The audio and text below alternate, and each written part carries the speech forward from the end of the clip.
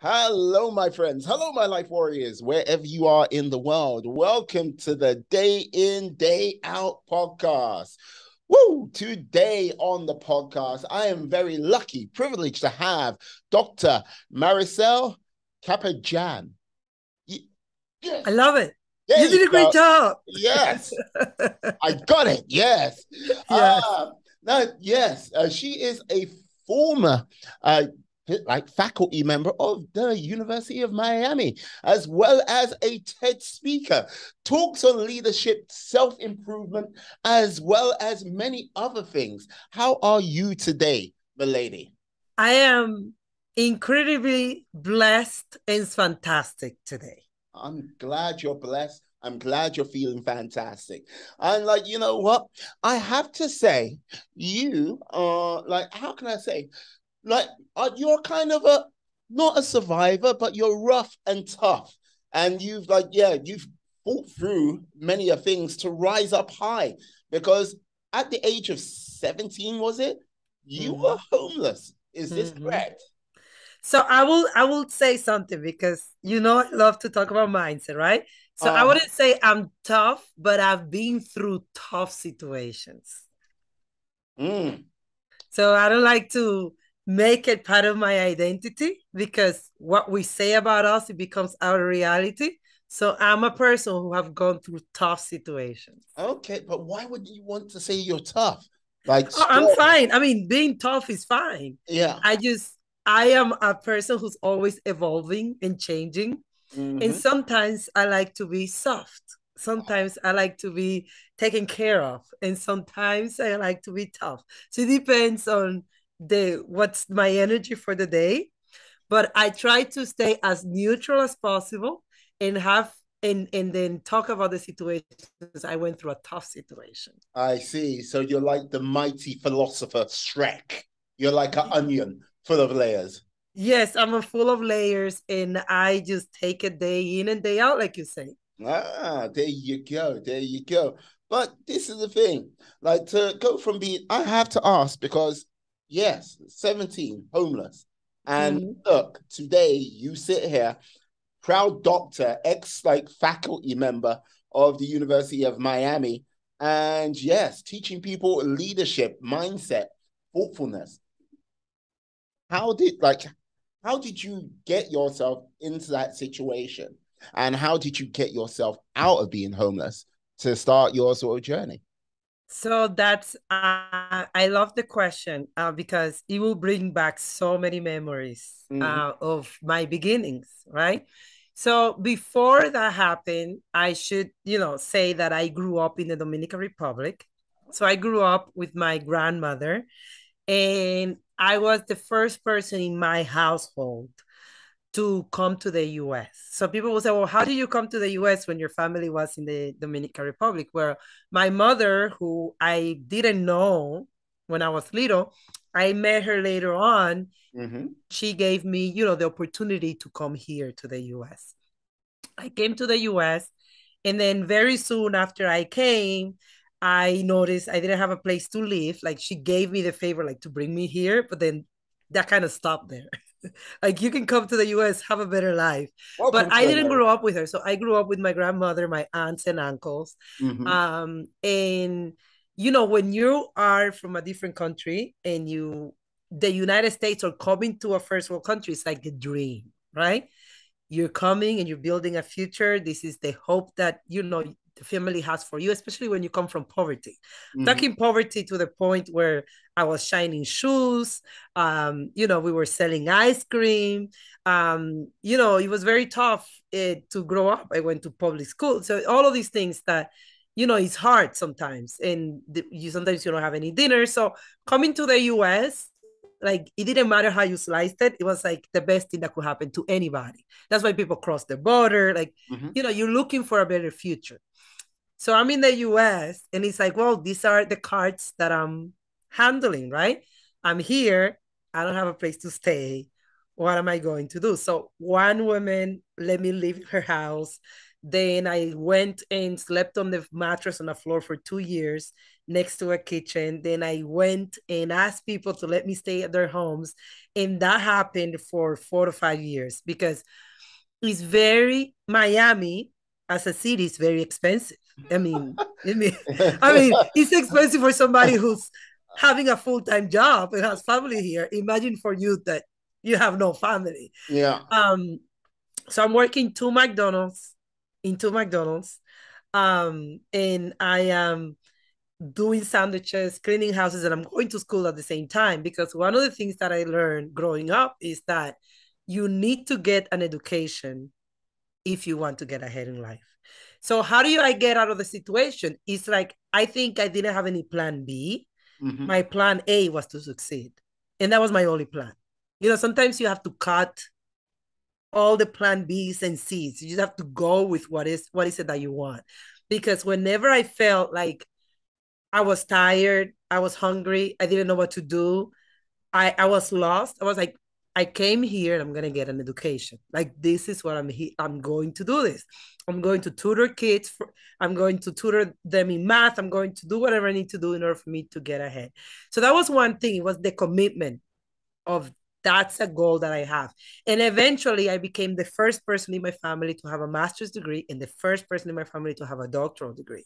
From both families, mother and dad, I became the first one. I've got to say, you're just a slacker, in my opinion. Just like, it's like working two jobs, basically cleaning, like doing, like, no.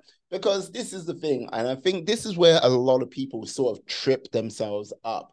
Because, yeah, you had a simple plan, get an education.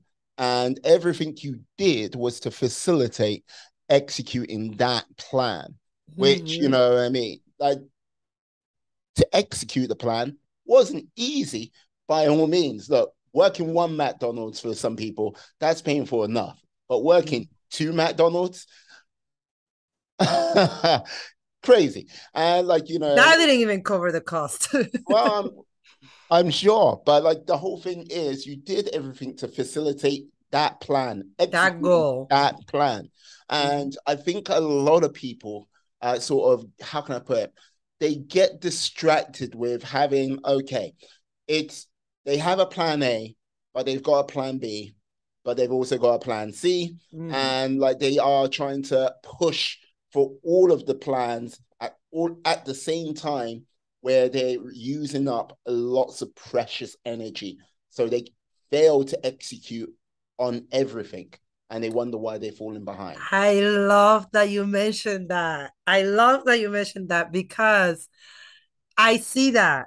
And I saw it when I went to school and I used to see kids that had parents and a transportation. I used to take buses and I used to like take buses all the around Miami.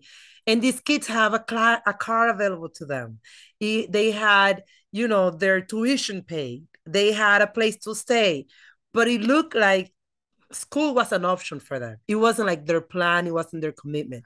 And one of the biggest things that we can do in our life is have a commitment with ourselves, like with us.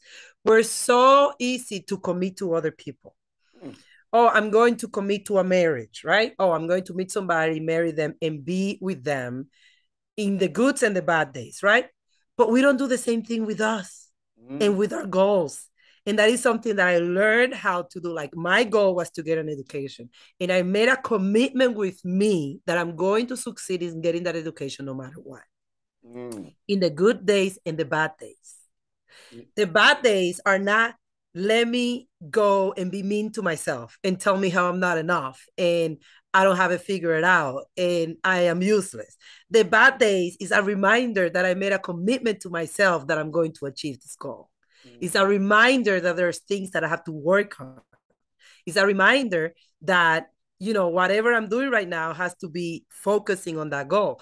That's not saying that, go hustle, even if you're, if you're having bad feedback or you don't feel good in your body or something, maybe that's something that you should look at. But most of our goals, we have to make a commitment to ourselves first that we're not going to let ourselves down. And then we'll be able to reach those goals. Yeah, no, I agree. Like, this is the thing.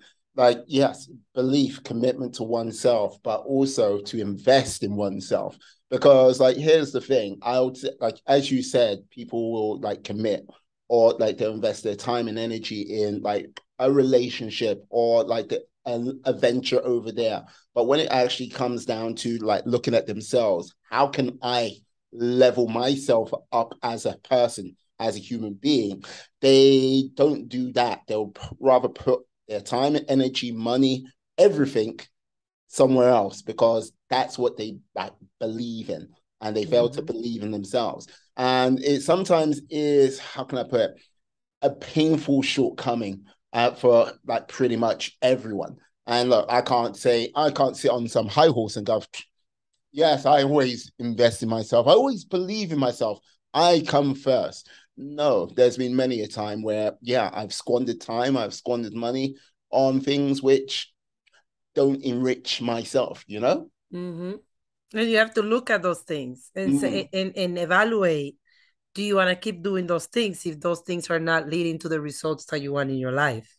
But mm, sometimes we're a creature of habit and we keep doing things that don't serve us because we're distracted or we're looking for that external validation, which I think is very damaging, to like do things to just impress people or to have people say good things about us or for us to fit in a certain group, because internal joy cannot be achieved by external validation.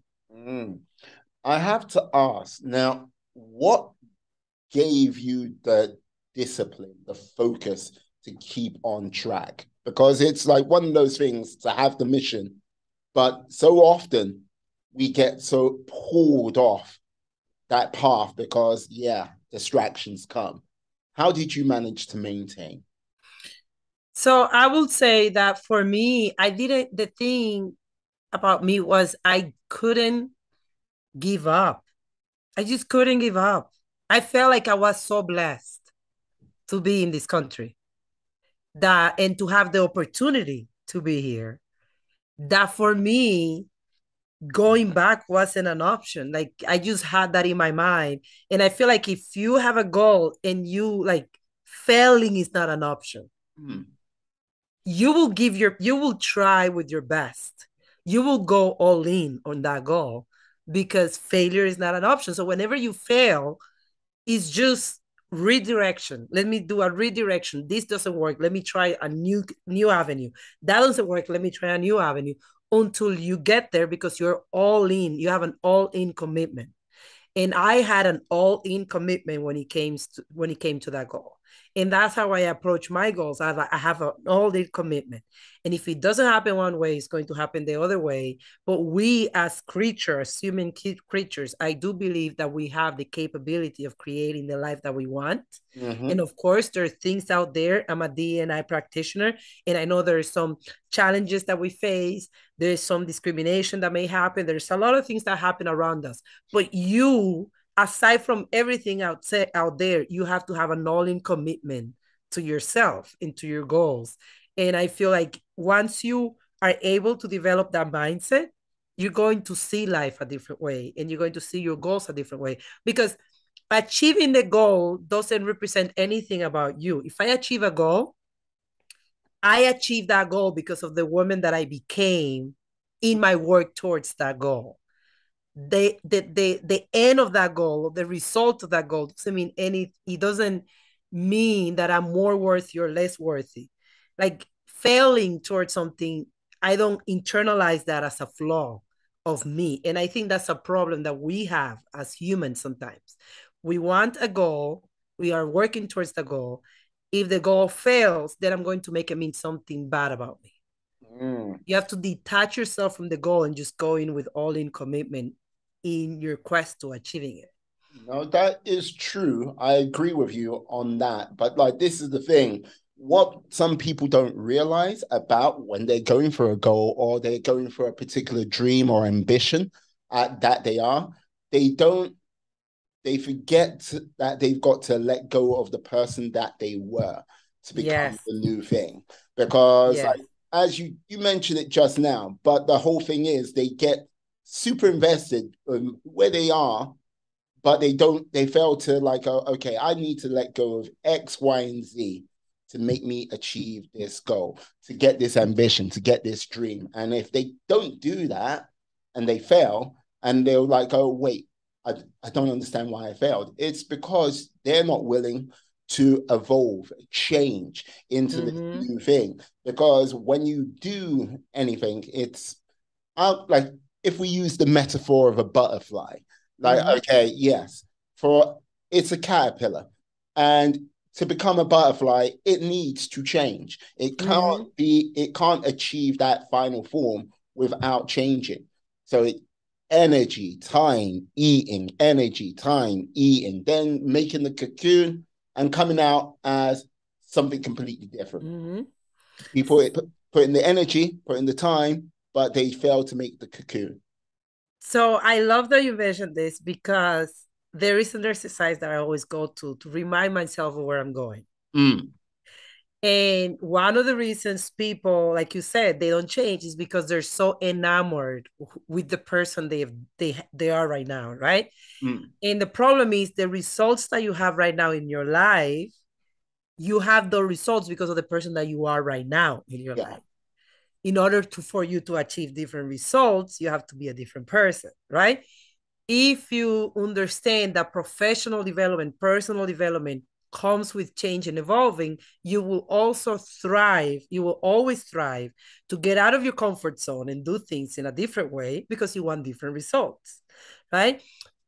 One of the things that I think happen when you're working on personal development is that we are so fast to go back and say, well, I have this limiting belief, or I'm used to do things this way, or I think this is how life should be, or let me make future decisions based on my past life, which is a huge problem. I want to become an entrepreneur, but in my past, I failed. So in the future, I predict I will fail because in the past, I failed. So we have to stop making future decisions based on past experiences. That's something that I learned throughout this process. And another thing that helps me continue evolving is that I always think of my future self, right? So I always tell my clients, I always say to them, close your eyes and visualize you at a number 10. So who is Marisol at a number 10? That is different for everyone. For some people, a number 10 is doing the Ironman challenge.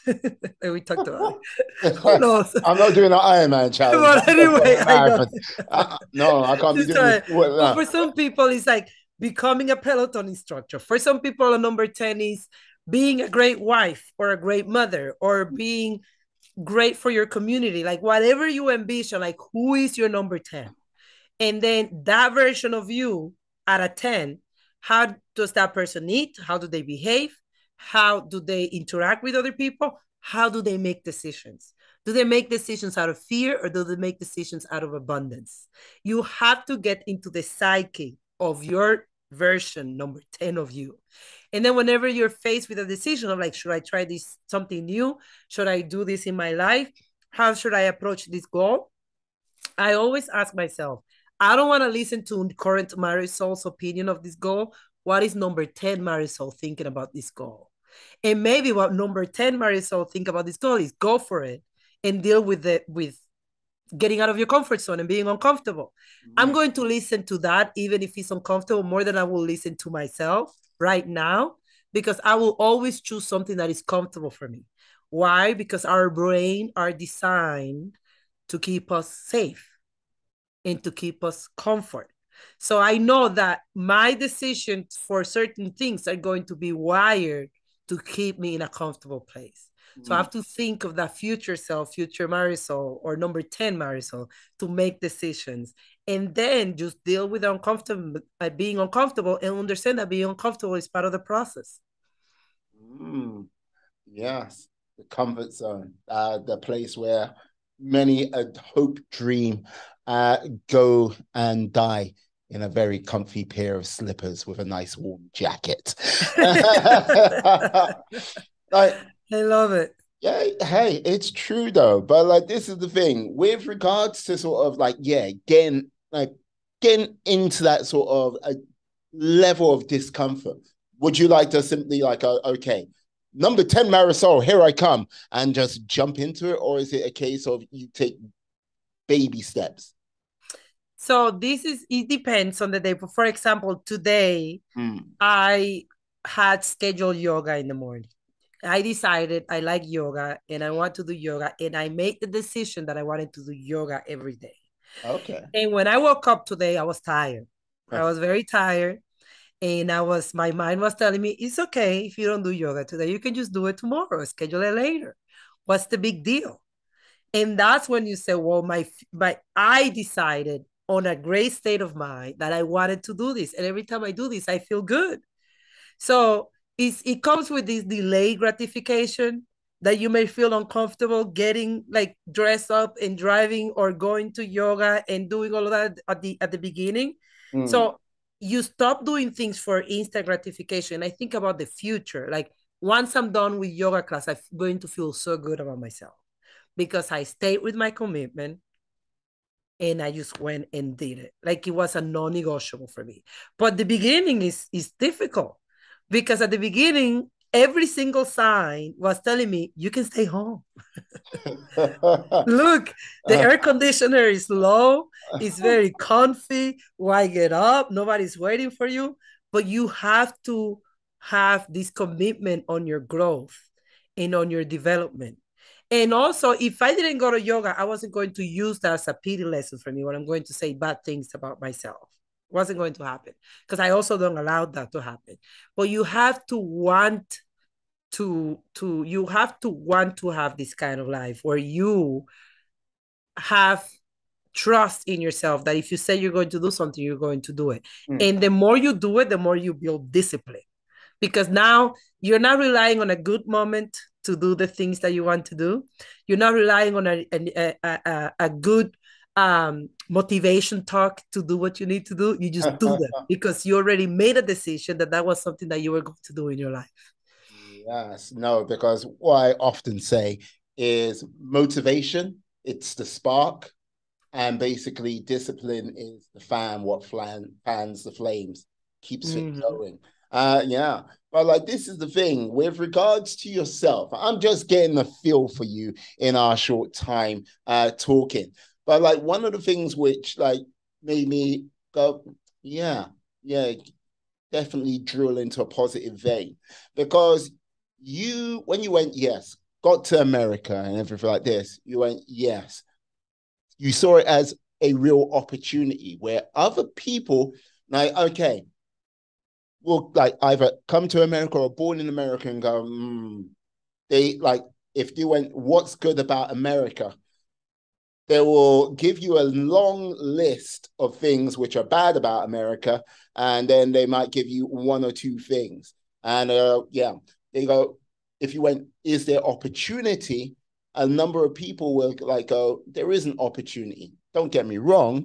There is circumstances in people's lives where they might be behind the eight ball, where things are a lot difficult to sort of move on up. But you looked at it, get into America, and it's a testament to your mindset to like go, oh, this is an opportunity. Is that how you approach most things?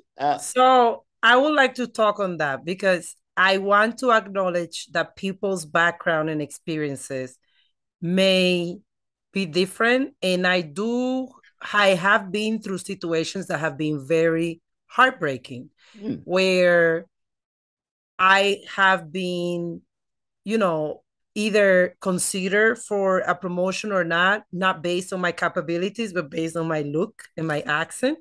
I've seen it when I'm a Black Hispanic woman, and sometimes I can see how people look at me and they may say, well, you don't look like the type of people that we usually promote to leadership roles, right? Decision-making roles. So I do see that minorities, Black women specifically, face a lot of challenges in the workplace, a lot of challenges. And I'm not making a statement into like, no, everything life is perfect. Okay. And I'm not going to be blind to the fact that there's some racist people out there that I've encountered in my whole trajectory where they've looked at me, and then, if they want to say an insult or they want to tell you you don't belong, they will tell you in your face you don't belong. But the problem is, aside from that societal problem that we're still challenging and we're still facing, when you come home, when you go back to your room, when you go back to your own environment, are you going to let those things destroy you, or are you going to let those things ground you and remember who you are and make sure that your mindset is intact? It's a work, it's mindset, like you said, because I've been through situations that are very heartbreaking, and I've been in situations where sometimes I feel like my identity is falling apart, and I don't know like what my role in my life is or what my role in my job is. That will happen because life is not just roses and colors. You may have situations that break you at some point in your life. But in those moments where I was homeless, when I was facing a lot of challenges in my career, when I was going through a lot of challenges in my life, you still have a decision to make. And the decision to make is the situation that you're going through. Are you going to let those things disempower you or empower you? And then once you decide, then you have to roll with the ball. Because yes, there are a lot of things that may disempower. There are people that are in toxic families that being with a toxic family or being with a toxic member can be very challenging for you to believe in yourself when you have somebody who's criticizing you, judging you all the time. How do you get up in the morning to be like the best self when you have somebody next to you who's telling you, you're good for nothing? I don't know why you set these goals. You'll never achieve that. But then you can either buy into the circumstance and then believe it and adopt it and internalize it, or you can learn how to find peace within yourself and detach yourself from external things and people that may want to put you down. Yeah. How did you learn this? Because it's one of these things where, okay, I'm talking to a very polished, finished, like someone who's gone through and like really gone through that journey. But like, yeah, how did you sort of like first encounter it? How did you first discover these vital steps? So I would say because there were some situations in my life like homelessness or dealing with somebody who was very, like, let's say I went through a terrible situation at my job, at my past job, where I felt like nothing that I did was gonna make this person look at me in a different eyes, because that person already had their biases against people that look like me. And it came from me understanding that I cannot change people. Like, it doesn't matter what you do, you can change. I mean, as a coach, that's what that's what I do, right? When people pay me, when people want to work with me, they want to change their life. But but the change comes because they make the first step that they want to change their life. They have to want it. So I think that we spend a lot of time in our lives wanting people to be a different way in order for us to feel a different way about us. If my partner, if my boss, if somebody around me behaves differently, then I'm going to feel confident. I'm going to be motivated to change things. So when you're put in a situation where it doesn't matter what you try, people are not going to change, or people are not willing to look at things your way, then you know that you have yourself and yourself only, and you just can rely on yourself. So when I was going through homelessness, like my family, let's say, this is a different example, but most of my family were back in the DR. Yeah. It didn't matter if I cried. It didn't matter if I struggled. It didn't matter if I went through this. Like, I couldn't get on a plane and go to see my family every single day. So your support system becomes yourself. This is my support system, is my mindset. And then you understand that the more you work on your mindset and the more you work on being self-sufficient, where your joy, your happiness, your calmness come from within you, then you don't let things from outside impact how you feel on a day-to-day basis. I was going to say day in and then out, day out. There you go. Any promotion you can give for the podcast, that's always a good thing, I say. That's always a good thing. But like, yeah, like what I often see with many people, like, is okay, you mentioned not having your support like network around you because you couldn't have your family around this. Like, there are people which have support networks and everything like this around them on a day-to-day basis, be that family, be that friends, be that a huge institution.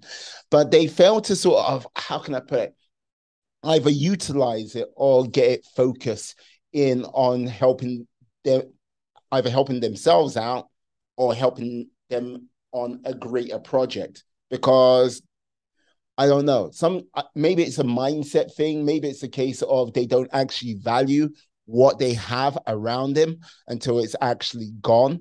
But yeah, I see a lot of people, you could say in the developed world, what miss out on this. You've most already seen this yourself. Mm-hmm. Oh yeah, I see it. I see it a lot of times, and that's one of the reasons why I became a coach, because I remember when I was moving up in my career and I was doing everything that I was doing, I had less support than a lot of people next to me. And I was the only one like that went and did her doctorates. Like from my master's class, right? And from people that I interacted with. They had like a support system, they have everything.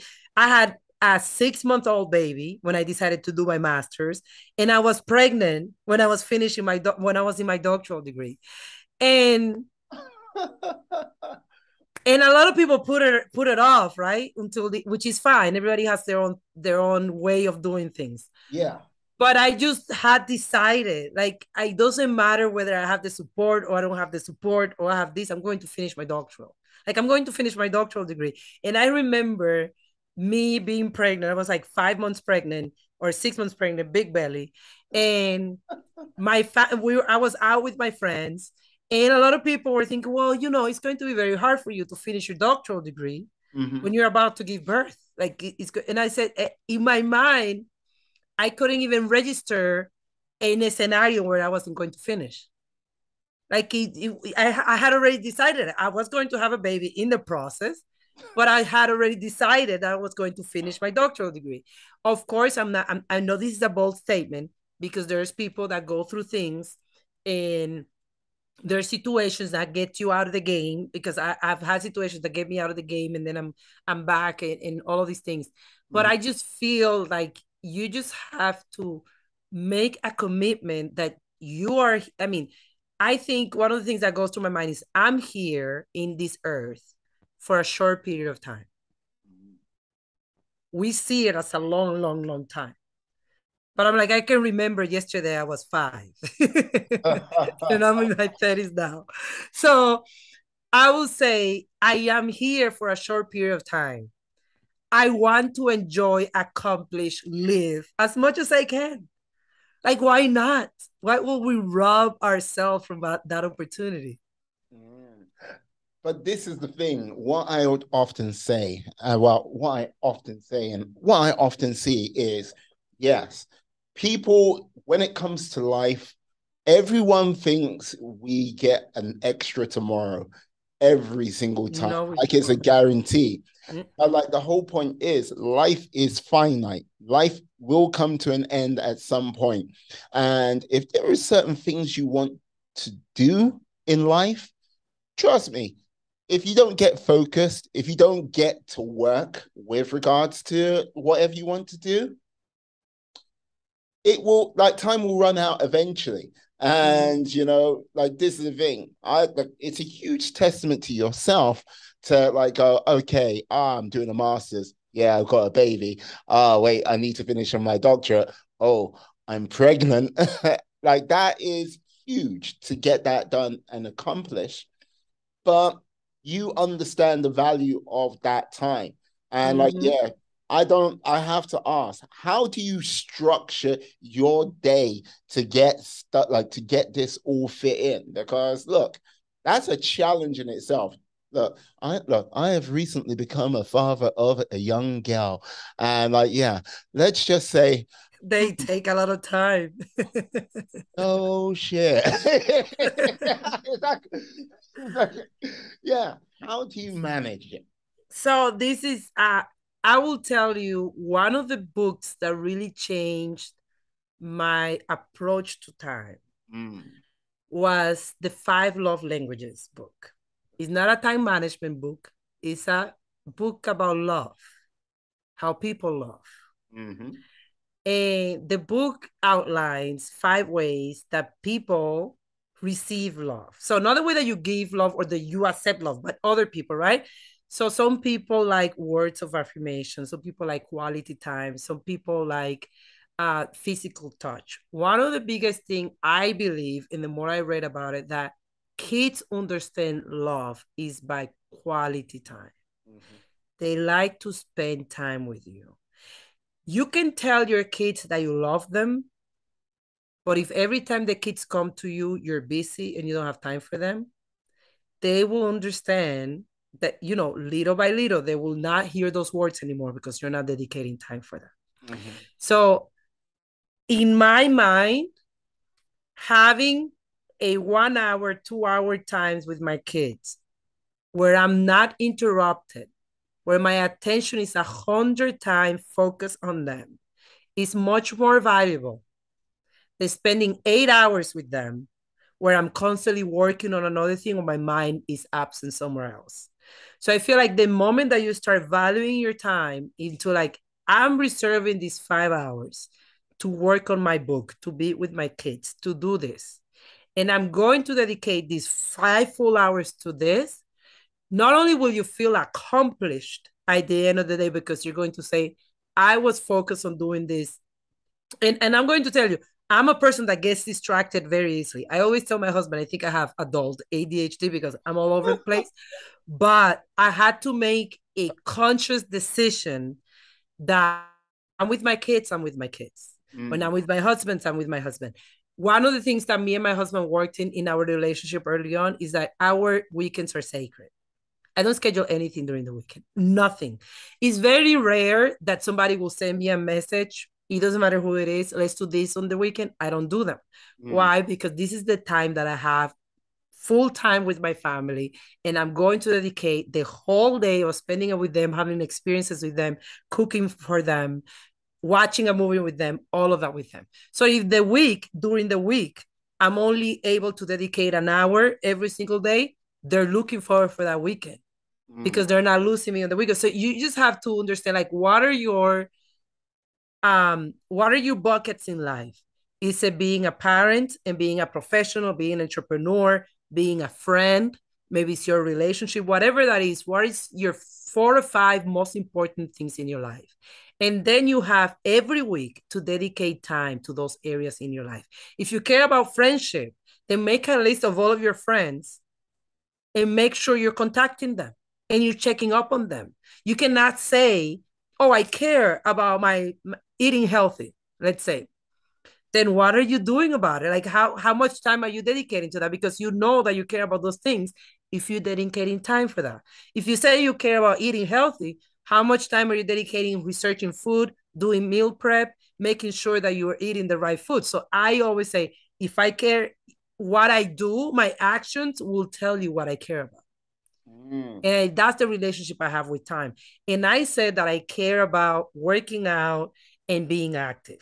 So if I care about that, I have to wake up and do yoga, or I have to wake up and do something because I said that I care about those things, or that has a priority in my life. So you have to remember, like, what are your 4 to 5 priorities? If it's your partner, you have a husband, and you care about your husband, what are you doing every single week? What actions are you doing that show that you care about him more than just saying that you care about him? Yeah. And yes, that's my currency. My currency is time. No, because like this is the thing.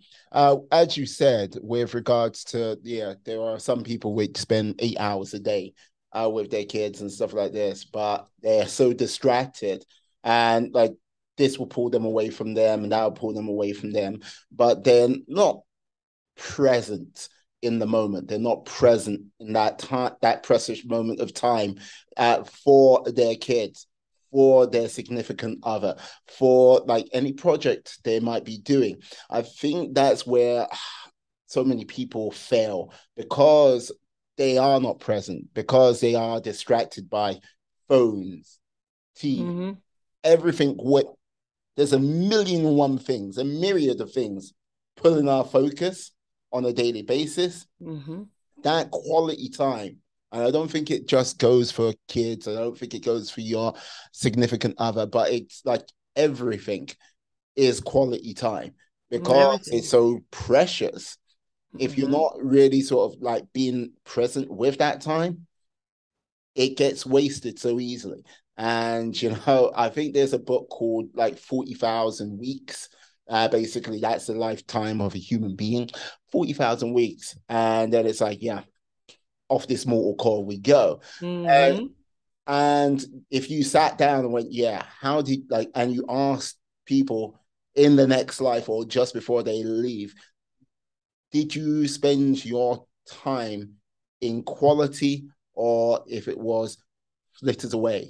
And I don't know, like I would say a lot of them might say flitters away rather than the former. Yeah, because a lot of people are living in autopilot. And that doesn't lead, it's just the same thing over and over. And we're so afraid to take charge of our time and our lives. So afraid to say no to things that don't serve us. So afraid of what are people going to think if I'm not, you know, if I say no to these things. But every time you say yes to something, you're saying no to something in your life. Every time you say yes. So the people that have a problem with people pleasing, all the yes you're saying to all these things that you're showing up that you don't even care about, those are things, those are time that you will never get back. And these are times that you can use it on things that you say you care about. So I think this is a big problem that we have with people in general, is that we say, oh, I care so much about my health, or I care so much about my family, I care so much about this. But you're not saying yes to the things that you say you care about. You're saying yes to all the distraction. So when we talk about priority management, right? Priority means you have crystal clear, you know for sure what you care about. And this is your currency is time. People say, oh, time is currency, time is currency. They use it so, you know, so easy. But how is it currency? How much time are you putting into the things that you care? And every week, every month, I have my calendar and I look at my week and I say, okay, when is time with husband? When is time with my clients? When is time with my children? When is time for my health? When is time for this? I have these categories. And then whatever is left, this is what I'm going to use for people say, you know, they invite me to things, but you have to put yourself first. And if I haven't eaten healthy or I haven't done exercise, I'm not saying yes to other things. I'm going to say yes to myself first. And then I can say yes to other people. Like it. No, I do. And like, this is the thing. I think, oh, excuse me. I think with regards to a lot of it, I think people are afraid to just take responsibility for themselves and their lives. And this is the reason why they mismanage their time and go on to autopilot. Because when you're taking responsibility, like, okay, if things go wrong, there is no one else to blame but yourself. But like the whole thing is, if you just focus on the like things going wrong, you fail to see if things go right, if things are successful, if you achieve that mighty goal and you are victorious, triumphant. That's also down to you as well. But it's a case of, do you take responsibility and potentially get those victorious days, or like knowing that you can fail at times? But it's all part of the cycle. You sometimes succeed and you sometimes fail. And like, if you told a small child who's trying to learn to walk, if they can, that yes, yeah, with an adult mindset at times, that kid would quit after about 10, 20 times. No, I can't do it. But they get up, fall, get up, fall, get up, fall, get up, fall, until that one day where it's like, oh, standing, and then they take a Mm-hmm. step, then they And then you fall. feel confident. Yeah. Yeah, But but there's, the problem is people, adult people, they want to feel confident first and then mm, do the action. yeah, but it doesn't. But like, when you go, it doesn't work like that. Look, put it this way: I am going to run the London Marathon. We talked about this beforehand, Mm-hmm. but like this is the thing: I can't tell you how many runs I've done, like to like get me up to this level of training to just run 26 miles. I've most probably run maybe hundreds of miles to like get to this point where I'm like, okay, yes, getting myself And in you said shape. Yeah. just 26 miles, like it's nothing. Well, like, hey, I love it. I love but it is 26 miles. But yeah, it. I I have to run hundreds of miles, like dedicating myself to say between anything from 30 to 50 miles a week to like do the runs. And like, yeah, some people might go, if you're out there and go, that's not enough. Well, that's what I'm doing right now. So like, yeah. But it takes all of this. And like when you get people like going, yeah, I want to be a millionaire. It's like going, okay, have you taken the time out to like go out there, train, practice, invest in yourself? Like, yeah, win, Sell. Have lose. you gone Yeah, out there and practice selling? absolutely. You have to sell yourself, sell your services, sell your philosophy. Yeah. All of these skills where, yes, many a victory lies, many a failure lies, and like, yes, sometimes disaster and greatness. But yeah, I want to be a millionaire. Have you have you started the journey? Or if you have started the journey, you might be on day one and you might go, but I've been doing it for years. But you might be still on day one. If you haven't decided to take the lessons which are out there and learn from them, yeah, it might be years, but you're still on day one. Practice your craft, get the Mm-hmm. lessons in, get the training in, do the Mm-hmm. work. And yeah, see how far you can go, I say to people, you know? Mm-hmm. It's like, one of the things that this reminds me of is the law of attraction, right? But people love to read on the law of attraction and say, oh, if I can just think it, I will become it. And I will say, but you know why the law of attraction works? It works because it makes you focus on one thing, what you want, Mm, right? So we're looking at the cognitive aspect of the law of attraction. You're looking at it more consistently because you're repeating it. The more you repeat it, you visualize it. The more you visualize it, you feel it. mm, Once you feel it, you go and you're motivated, you take action. At the end of the day, you take action. You may say, oh, it's just the law of attraction. Well, you can sit and just think about it. But yeah. the law of attraction works when you start taking steps towards it. And it works because you are thinking about it, you're visualizing it. That's why when you go to personal development seminars and you go to mindset seminars, when I host seminars too, the goal is for you to be crystal clear what is it that you want, remove the limiting beliefs, visualize it Mm. so that you can take action, consistent action, day in and day out. There you go, third time. I There don't you go. know. This What is a can I, great name. You have a yeah. great name for your podcast. Well, what can I say? What can I say? Because, like, with regards to the law of attraction, and like, this is the thing: there are people would say it's poppycock, using a very old English saying. Poppycock basically means BS. Like, yeah. So, right now, Colin McGregor, UFC fighter. I don't know if you know him. I'm not sure. Irish, like Irish UFC fighter. He fought Mayweather a couple of years back. But like the whole thing is, he goes, yeah, the law of attraction. Oh, I love that book and everything like this. And you looked at him and you like went, okay, Colin, you like the book. It's like great, everything like this. But it's you just didn't read the book. You actually went to work. You could see his Uh-huh. training. You could see he was like fighting people. You like every day he was in the gym making it happen. So when he wanted the big house, wanted like the fancy cars, all of this, he worked his butt off, but he used it as a focusing point. And I think Mm-hmm. so many people, yeah, the law of attraction, but they fail to act. Mm-hmm. Basically, and that's where they sort of like go, why? Why do you like? It's like all you need to do is put the action into that. You might not get everything you want, but you'll be a damn sight closer to it rather than like sort of like pulling on little flowers, wishing, on a day-to-day basis. Mm-hmm. And Yeah. it's like I think of the law of attraction. I think of all the seminars that I've done or that I've been a participant in, and I also think of this book that is very famous. I don't know why it's not coming to my mind. One of the oldest books in personal development that is about becoming a millionaire. It's about money, and Think the you'll be book, rich or something like that. yeah, think and you'll be rich, or think Yeah. and grow rich, right? And you look at the exercises are about writing your goals every single day. Every single day, you have to write your goals. It doesn't Yeah. matter how daunting it is. Like every day, you say how much you want to make.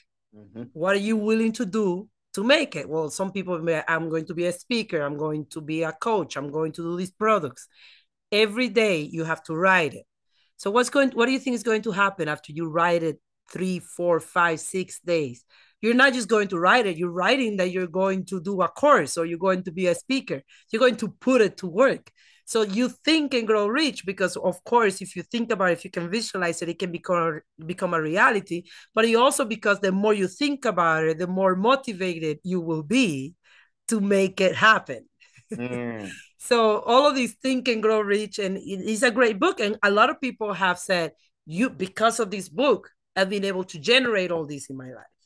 Of course, you're these type of books and these personal development books and this type of podcast and people that are like this type of content, it gives you an opportunity to think about yourself, to think about your goals, to think about what you want and the actions you want to take to get there. And these type of contents are very good for people, whether that's book or podcasts or shows, because our lives are so interrupted every day with different things, the news, things that are going on in the world, people calling us all the time, that you need a time to recenter and say, well, okay, this makes me remember like some goals. People that may be listening to this podcast, they may say, oh, I remember, I always say I want to do these goals, I should take action on it. And that's why they say, even if you read the same lesson from personal development, keep reading it, keep listening to it, because one day it's going to hit you. And that day you're going to take action. Yeah, no, I like it a lot. Now, one of the things I'm curious about, because like this is the thing, you've been in the game of self-development and personal development for a nice little chunk of time now. Now, when you like, has leadership always meant the same thing to you? When you first like got like leadership to like present day, is it been static or has it changed? It has changed a lot.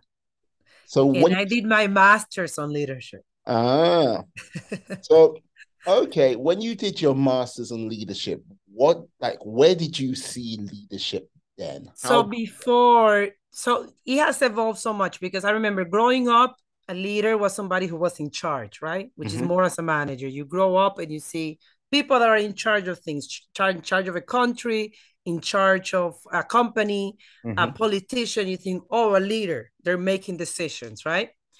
Then you're growing up and you think of leaders like those people that are, you aspire to be them, right? They just have something about them, the way that they talk, or how much charisma they have, the way that they behave, the way that they dress, their personal brand. That makes you look up to them, and all of a sudden you think that that's the person who's a leader, or a person who has a lot of influence, right? Their position allows them to have influence. So you think that person is a leader because he can make things happen. Me, as a Black Hispanic woman in the workplace who faced a lot of challenges, will say that my leadership definition has changed a lot. And that's why I am writing the book called Leadership is a Responsibility, because I saw people that look very admirable, that they had charisma, that they draw people in with their speeches. But then behind closed doors, they were the worst. They were terrible. They were toxic. They were gaslighting. Sometimes some of them were racist. And that was behind closed doors. So a lot of people didn't know they had like this different persona when you talk to them one-on-one. So I don't want to follow people that in front of the TV or in front of a podium, they look very respectable. If you don't value people and you don't care about the people that you're leading. So for me, leadership is more of an act of service. You are in a leadership position because people trusted you to take care of them. So what are you doing for the people that you're serving? How are you making their lives better? How are you having a positive impact in their lives? If I can see that you, as a result of you being a leader, people are better off, then I will respect you as a leader. I don't care about the rest. You may be an introvert. You may be somebody who's very shy at public speaking. But maybe, even though you're very shy at public speaking, you change people's lives for the better. When people are under your leadership, they believe in themselves. They believe they can do great things. They get up from bed and they believe they have a purpose. So as long as you are able to positively impact people's life, then you will gain my respect as a leader. Interesting. Because like this is the thing. Yeah, I think with regards to how can I put it? The way society, the world sees leadership, it's like, yes, that strong take charge personality. And with regards to like some leaders, like it's the Hollywood leader, if you get what I mean. Like, The but show. yeah, but it doesn't take into account where there are some leaders like on sports teams where they're leading from, they might not be leading from the front, but they're leading from behind, or they're just leading by that example to just be that good, well, to be that overall great teammate. But you don't really see that much in like sort of movies, TV shows. It's like, yes, like it's always some hard edged person, be it a man, be it a woman, and that's the way it is. And like this is the thing. So often, the most like our contact with the most prominent leaders where for each individual is mothers and fathers, but yet that's never sort of put in a positive light when it comes to the sort of Hollywood. It's like, yeah, some kids got to always rebel against it, like against their parents, because yeah, that's all it's about, with no real like sort of sense of focus about it at all. But that's where sometimes I think that's where most leadership, where we see it, comes from on a day-to-day basis. Yeah, I think the way that people have chosen leaders is outdated. It's based on their external characteristics and behaviors that are more about the show, like you said. Oh, that person has a great posture, has charisma, looks very presentable. They should be the leader. Why? Because of personality traits, because they're extroverted. Oh, can take on a room and talk and be loud. That person has, leadership skills. And I'm like, no, that's not leadership. They're loud. You may have a great leader sitting amongst you, amongst us. We may have a great leader sitting amongst us, but we don't see it because we're so focused on this external characteristic and not the impact on the lives of people. Indeed. I have to ask, like, yeah, with regards to what you're doing now, where would you like your journey to take you in the next, say, 5 years? So in the next 5 years, I would like my journey to take me somewhere where I'm making an impact on young lives. Young lives in terms of our future generation. There has been a increase on suicide and depression. And I would like my mindset work, my leadership work to impact these young professionals that are entering the workforce to lead in a responsible way and to believe in themselves, to believe that they have the opportunity to create the life that they want and to change the world for the better. Mm. Yeah, because like this is the thing. I'm always curious. That's great. I like that. But like with regards to like much of this sort of young generation coming up now, or who are like just in the work, like entering the workplace at this present time, I sometimes look at them like there is an air of a lack of resilience in that upcoming generation. But it's not, I wouldn't say it's purely their fault. I would say currently in the world today, there is a lack of real good leadership in our politics, like in our workspaces, in our like education institutions everywhere. And I think that's kind of knocked on down the generations to where, yeah, the current generation's not as resilient as generations before. And it just is this sort of weird cycle, if you get what I mean, which is just feeding into each other. That's why we need to talk about mindset and we need to talk about resiliency, and we have to do this type of work. It's absolutely necessary. But it's not only that, it's not only about the leaders. Well, it has to do with the leaders. Like everything goes back to leadership, right?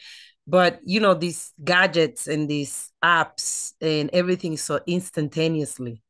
It's like, I remember watching TV when I was little and I had to wait for commercials.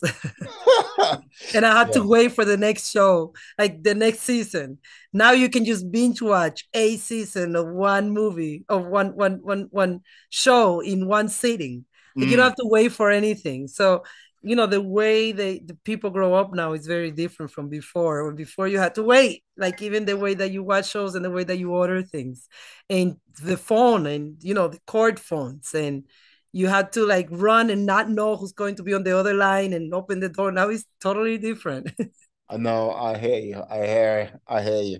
Yeah, because like, yes, sort of instantaneous gratification Mm-hmm. is like it's a real thing. And yeah, trust me. No, like, yeah, if you didn't show up for a TV show when I was a kid religiously at that time, it was gone. And yeah, if you missed it, you'd have to maybe wait maybe 6 months for the repeat Mm-hmm. to come And back if on you miss TV. the show, you miss the show sometimes. Yeah. If And you just have, live with it. yeah, it's like if the video, like, or worse still, if you set the timer and someone's unplugged the video recorder, Uh-huh. yeah, it's like, If you had video recorder. well, yeah, no, yeah. I didn't have any video recorder. I didn't have even like just so you see, like I feel that the way I grew up, I had to hustle and be resilient my whole life. So, and it wasn't because I wanted to be, but because there was no other option. Like what else? Like what else are you going to do? And I feel like sometimes that may have impacted also how I see life, in the way of like you just don't give up on things. You just keep at it until it works. I hear you. I hear you. Now, I have to I have to reveal before we go. Like, yes, I am a being of supreme cosmic powers, and I can grant you one wish only. But before you even start or anything, because look, you're crafty, I can tell, I can see it in your eyes. Now, you can't wish for you can't wish for extra wishes, you can't wish for infinite wishes. You can't write down a long list of things on a piece of paper and go, yeah, I wish everything on the list comes true. No. And yeah, you can't wish for world peace or COVID to disappear because that is just no. Now, if I could grant you one wish, what would that wish be? If you could grant me one wish, I would say for oh, this is a very tough one, because I think one wish I will. There is a lot of them, but one of them will be for everyone to have health until the end of time. No, you can't have that. That's just too much like world peace. No. Okay, so it's not for everybody. For me, for my family. Well, For the one wish people for that you. I so Yeah. people that I love, I would say health. I see that mental health and physical health, because it's very heartbreaking when you want to achieve things in your life, but then you have a mental like health limitation. Let's say you're suffering from depression, anxiety, or you have a physical limitation. So I want people to be able to achieve whatever they want. And one of the things that can enable you to do things like that with less limitation is your health. Okay. You know what? I'll get working on that for you and your family. Um, Thank you. no worries. Can you tell the lovely people how they can find you out on these interwebs? Yes. So you can find me on LinkedIn. It's Mm. Dr. Marisol Capellan. And also you can find me on Instagram at Prof. Capellan. I usually post content in Spanish on Instagram. And I'm so happy to be here. I mean, the pre-sale of my book is now available, and I need to sell 200 copies, and I'm fixing my relationship with sales. So while I'm fixing my I'm relationship with getting sales, that right now. 200 copies. Come on. Pre-sales come out on. right now. So I'll be sending you the link. But yes, that's what I'm working on right now. I'm trying to get 200 sales, if like as fast as I can, so that I can fund my publishing. But it's a great process. It's a great learning process, and I'm very honored to be here today. Perfect. So, thank you for coming on today. It's been a pleasure and an honor, a joy to have you. Thank you for having me. Ah, no worries at all. And I'd like to say thank you to you, my friends, my life warriors, for sticking with us to the end of the show. Please stay well, stay safe, be awesome, be excellent, be fantastic. Be all the positive bees you can be in this world and then some. And yeah, you get a thumbs up from Marisol. It's all good. Have a great one, guys. Yes. Peace. And we are.